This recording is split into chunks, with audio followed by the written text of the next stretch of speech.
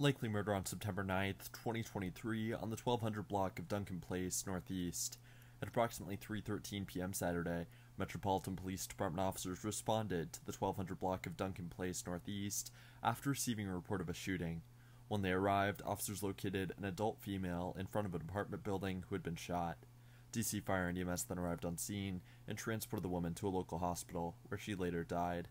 The woman has been identified as 21-year-old Jordan Coates.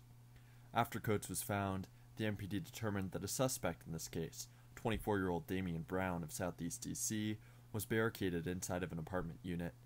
After what the MPD describes as a, quote, brief barricade, end quote, Brown was arrested and charged with second-degree murder while armed for his alleged role in Coates' death.